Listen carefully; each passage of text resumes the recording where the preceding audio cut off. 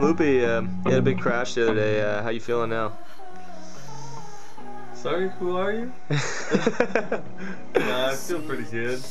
My knee's a little sore, my head's fine, so you know, it's life. Skiing is tough, downhill is even tougher, and I went for it. I crashed. I just can't wait to go back now and just do rehab and then ski again this summer.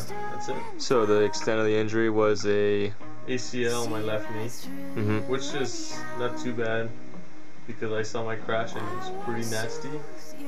So yeah, it's okay. Every skier has to go through this, and I guess earlier the better. So yeah. How's your brain doing?